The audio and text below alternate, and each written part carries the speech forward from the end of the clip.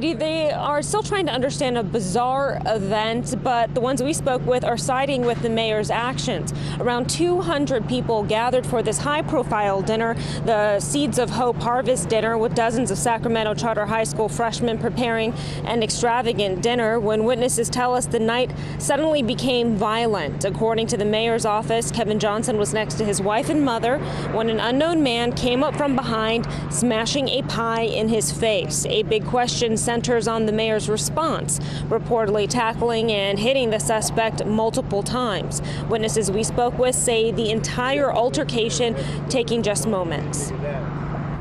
Looking back and reflecting on it, yeah, it's a little bit of a scary situation, and I hate to say it, yes, it was a pie. It could have been something very different. Such a weird event. I mean, we're doing something good for the city.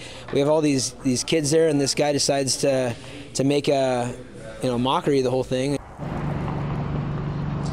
And Mayor Kevin Johnson is out of state for a previously scheduled event, and we paid a visit to the garden today. Everything is back to normal, and most importantly, the event continued following that altercation. $60,000 was raised for the Edible Sac High program going towards the high school and, most importantly, the students.